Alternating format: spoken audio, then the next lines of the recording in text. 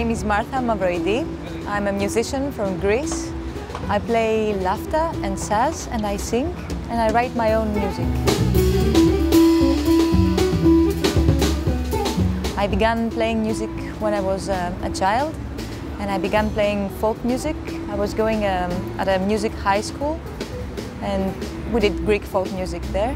But soon I became fascinated with the music of the neighboring countries, Turkey and Bulgaria and Albania.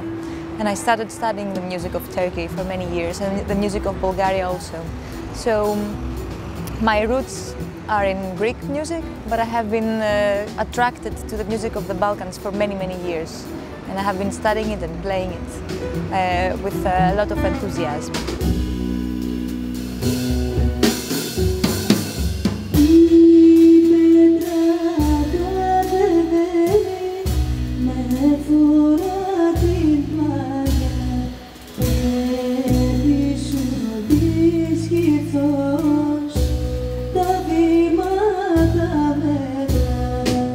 Now, for Thessaloniki and for Greece in general, it's a great thing that the WOMEX happens here, because it's first of all, lots of people come and see the city, and there are lots of. It's a great opportunity for Greek musicians also to get in touch with a global music scene, and it is also a good thing for Greek producers and for Greek professionals in the music industry to have a grasp of how it can be done with.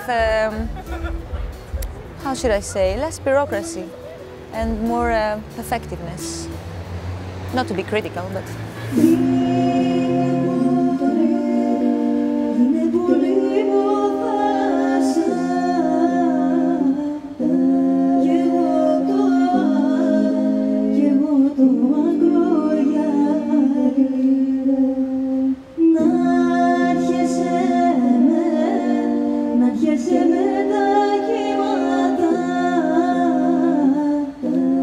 Things that have changed due to the crisis. I mean, there are many things that have changed, but you can see it also in the everyday life of a musician. And for me, definitely the payment has gone down. We get paid like half of the amount that we used to get paid 2 or 3 years ago. And things are getting more difficult. It's harder to book a gig. It's harder to convince the audience to go out and pay money to listen to music, although I'm sure that this will never stop.